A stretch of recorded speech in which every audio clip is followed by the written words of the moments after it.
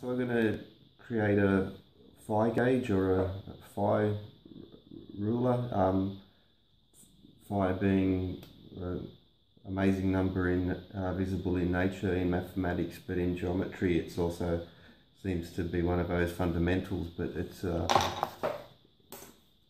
see if we begin the most basic of constructions, and that's the Vesica Pisces, continuing with the series. With the construction line.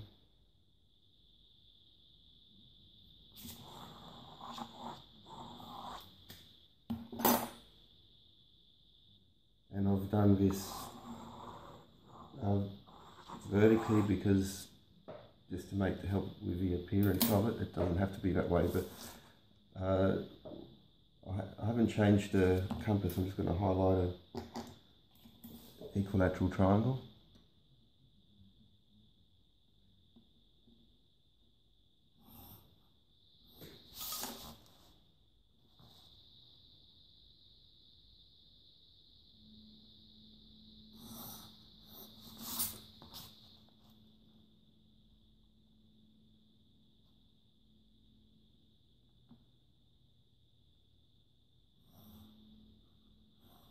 So there we have an equilateral triangle from the Vesica Pisces. We haven't changed the size of the compass, and now I'm create a mark with the, and on the other side same thing.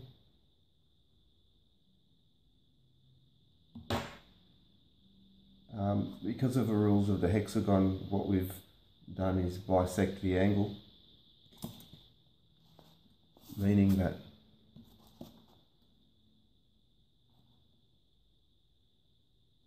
I draw just a soft construction line,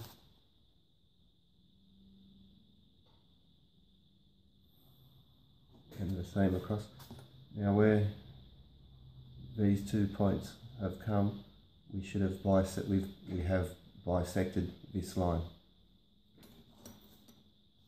So now we have a straight edge on those two.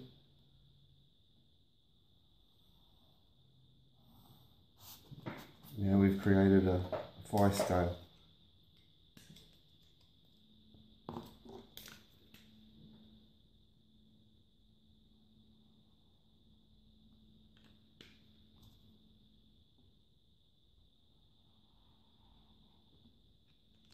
Meaning that if this is 1, then this is 1.618.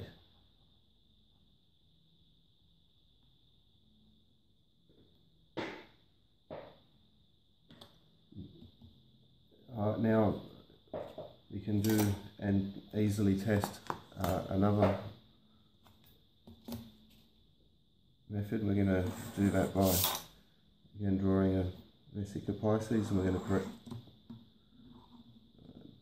just off the page, but it doesn't matter.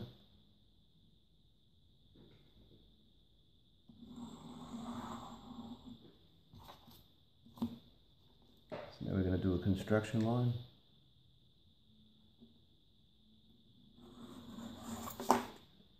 And now I've created 4 90-degree angles. So if I now place my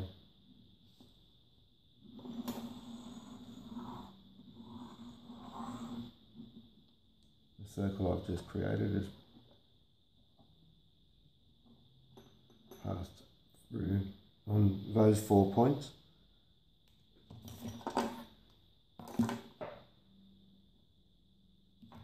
So now we've created a square, or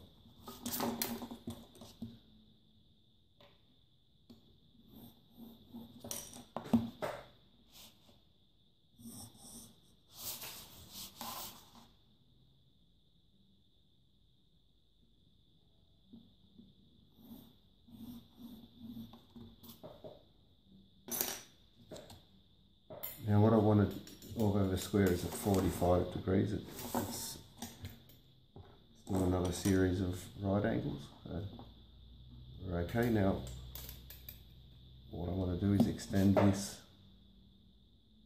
construction line a little bit.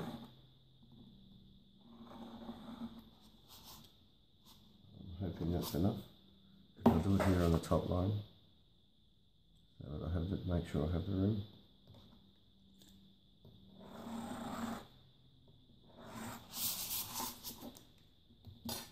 Now what we need to do is to bisect this between these 2 points, and without changing the compass, I'm going to create an arc.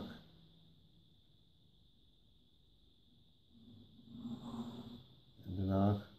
And if I'd been able to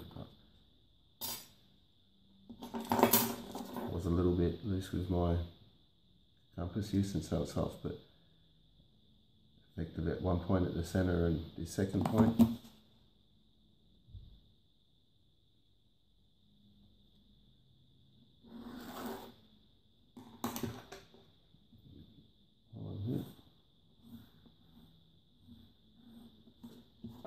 So we've now cut our square in half into 2 rectangles at a ratio of 1 to 2,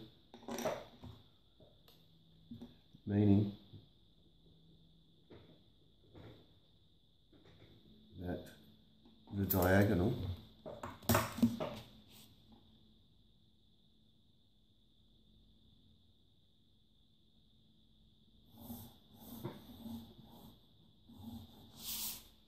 would have to be the square root of 5 respective to this being 1 and this being 2.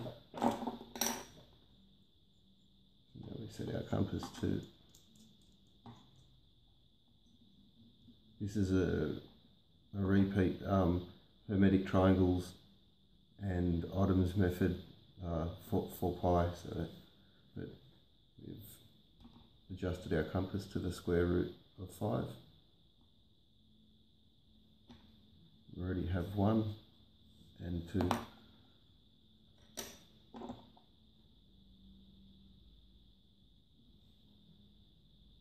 If I extend this arc,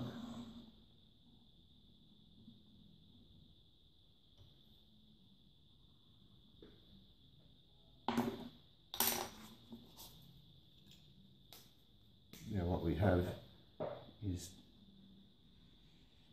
2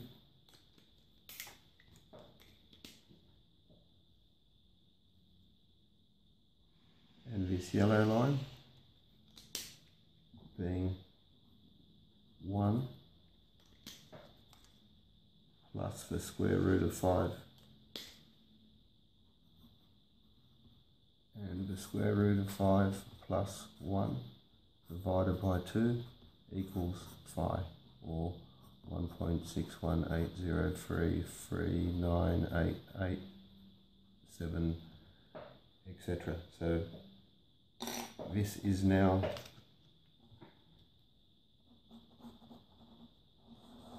one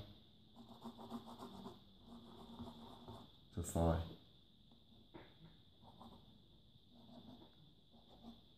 And we have phi to 1.